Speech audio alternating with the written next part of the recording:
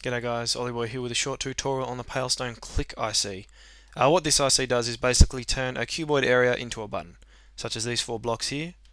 So we'll select our points like normal with our glowstone dust. Of course we can manually define them on the sign, and then we'll set up our sign here with a colon click. The next 2 lines will fill themselves out automatically, but that's where you do your coordinates.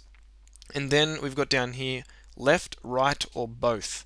Now these correspond to the left click, the right click, or either click. So for the purpose of this we'll do right. So basically this sign is saying that whenever we right click this blue area over here, it will pulse. Like so. And if we do the left click, nothing will happen. A possible application for this is the obvious hidden door, which I've hidden over here. So we'll right click that, and then we come into our little special room and we can lock it by clicking that. Alright, thanks guys, and enjoy your time with PailStone.